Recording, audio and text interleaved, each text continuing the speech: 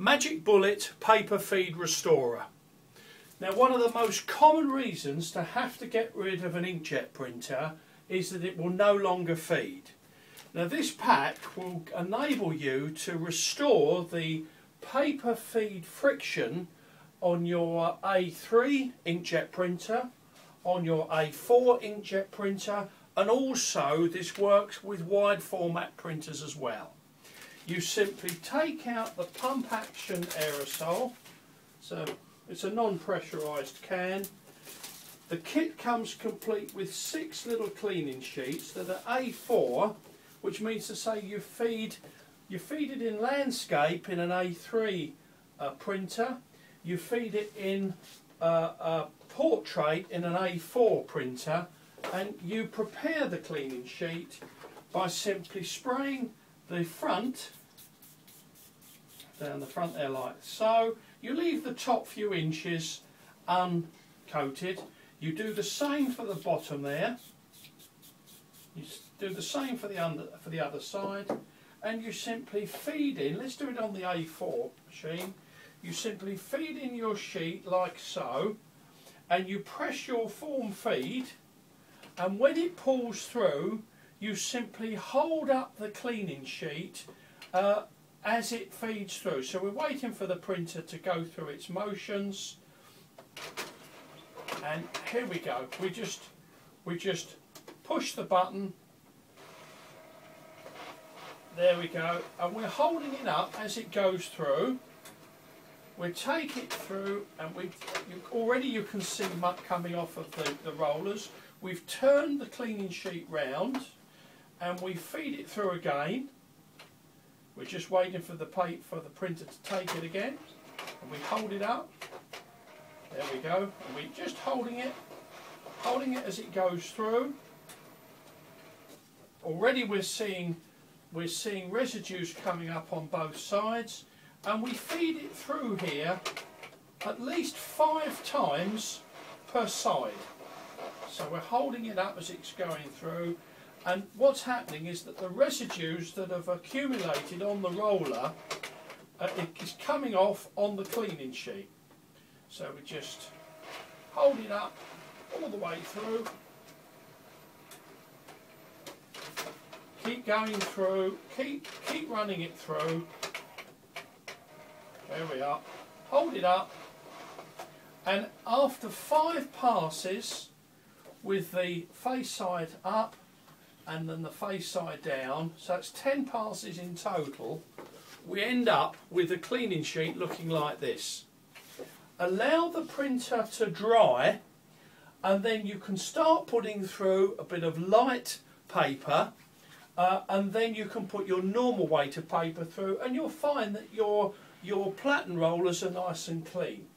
Now, you repeat the process exactly as I've explained it with an A3 printer, but this time you would do it landscape like this. The idea is that you actually cover as much of the width of the platen rollers as you can.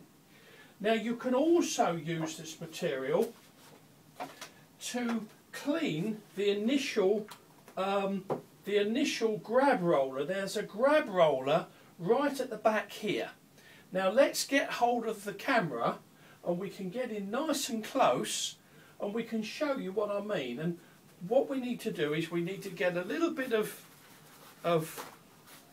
dry paper towel, ordinary kitchen towel, and we soak the little bit of that, and we're also going to spray down into the printer, which I'm going to show you now.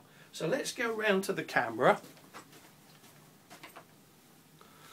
and let's just forgive me as I move the camera around. We're going to go to our Epson printer here, and we're going to get in nice and tight. Let's move that paper away so we can actually see. Now, we're looking down on the printer. Let's come away, and this is where the paper feeds in. This will be quite familiar to all you Epson people out there. And what you do is you look in at the paper. Can you see that roller there? It's to the right hand side, and it's the grey rubber part that often loses its friction. So what we do, I've got my Magic Bullet feed restorer, and I'm just going to give it a little spray there, just a couple of sprays, not too much. And I'm going to get my cloth, and I rub top and bottom, and you see the muck that comes off there. And what you then do is you can allow this to dry, allow at least 5 minutes for it to dry, then start to put through some light paper, and then you can put through your normal paper, and that should work fine. Now there is one further little trick that you can try.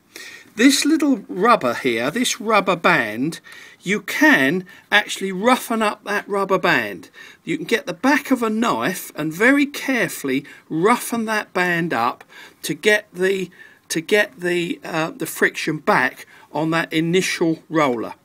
Now the last thing to say is that once you've got your paper feeds working okay on your A3 printer and your A4 printers, it's not a bad idea to have a little bit of preventative maintenance. And what I always do is at the end of each printing session, I always shut down my lid, and I always shut down the front tray.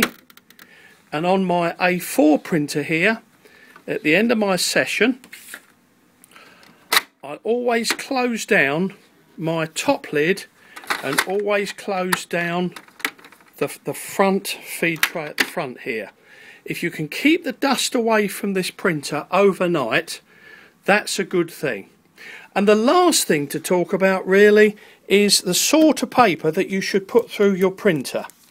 You really need to make sure that you use a good quality paper. In this case, we're bound to say an extremely good, competitive, professional photographic paper is the Marrott paper, which is sold by Specialist Inks.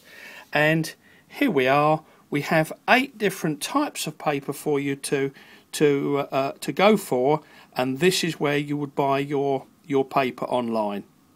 Thank you very much for watching.